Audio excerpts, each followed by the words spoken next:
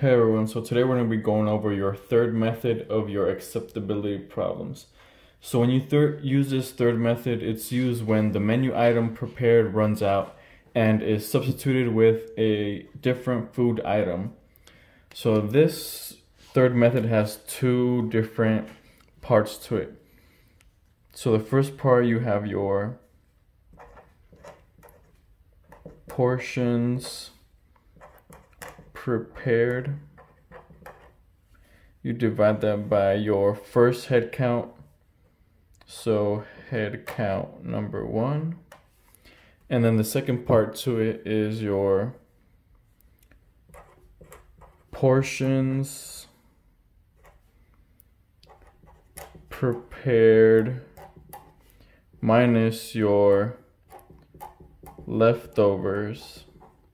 And then this one you're going to divide it by your second head count. So head count 2 minus head count 1. So this one's going to be your first product. This one's going to be your second product.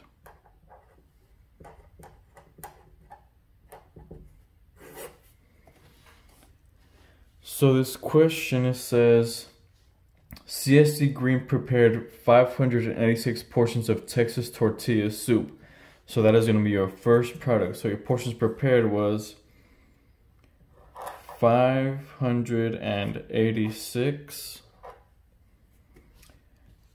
At 12:15, he ran out of Texas tortilla soup and 523 personnel had gone through the line. So that 523 is going to be your first head count. 5, 2, 3. So he prepared 25 portions of chicken noodle soup. So that's your second product. So it's going to be on this formula. So you got 25 portions of chicken noodle soup. There were 4 portions left over. So minus 4. Divided by your, it says portion left over, and 620 personnel had gone through the line. So that would be your second head count. So it'd be 620 minus your first head count, which is 523. So what is acceptability for both soups? So we have to do both acceptabilities for both products. So the first one I gotta do is 586 divided by 523. So 586 divided by 523, which is 1.1204. So again, we only need it to the hundredths place. 1.12. So the hundredths place is only these two numbers. So again, acceptability is always a percentage. So after that, we multiply this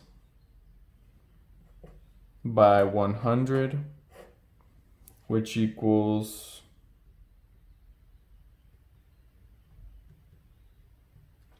112%.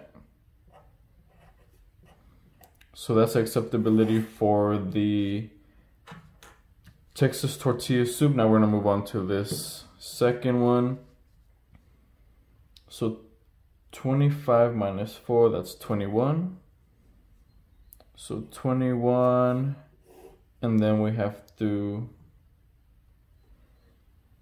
subtract T2, so 620 minus 523, which equals 97.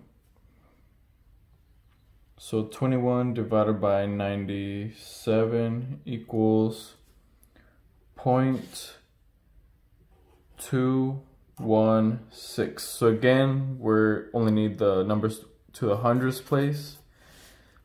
So if this third number is 4 or below, this number is going to stay the same. But since it's above 5 or above, you have to round up.